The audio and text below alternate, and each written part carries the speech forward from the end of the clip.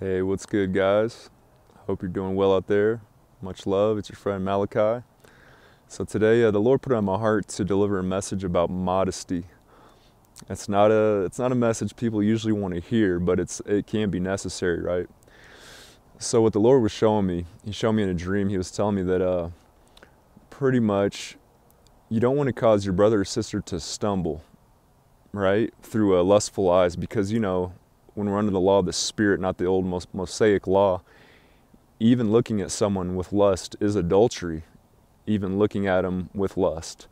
So it's a slippery slope, right? It's not always easy.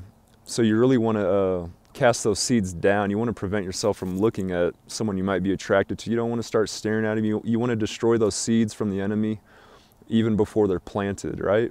Because if they plant, they grow. Lust leads to sin. Sin leads to death. So we don't want to go that route, right?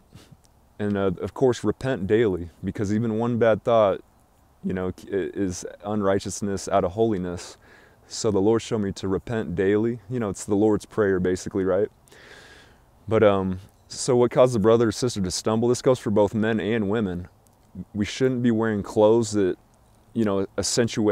accent our curves, right? Some have more than others. But even like yoga pants, even tight shirts, tight pants, showing cleavage, it's a no-go. And trust me, I'm the last one that is trying to have a religious spirit, right? It is the Pharisee type that's in, that kind of condemnation. It's not condemnation, it's conviction of the Holy Spirit, right? So take it to the Lord, pray about it. But if you have clothes that are showing your body, your curvature, or showing cleavage, that's not of the Lord. The Lord, He wants us to dress modestly, as the Bible says. I'll post the verse down below. And also with makeup too. If makeup causes you to be a different person, it's like you're putting on a mask, then it's probably not wise to wear makeup if it's creating another person, another ego. It's basically another identity, which could be idolatry. You want to be careful with the makeup as well. I'm not saying you can't wear makeup, but be careful with that. Be prayed up, as long as it's not causing yourself to stumble by having a new identity. You know what I mean? So I'm not saying that don't wear makeup, but it can cause people to stumble even on themselves. So always take it to the Lord. Don't trust man. Trust the Word. Trust the Lord. Be led by His Spirit. Let's try to be more modest. The Bible says, without holiness, no one will see God. So holiness is, it's a requirement, right? Holiness and obedience to the Lord, and the Lord wants us to dress modestly.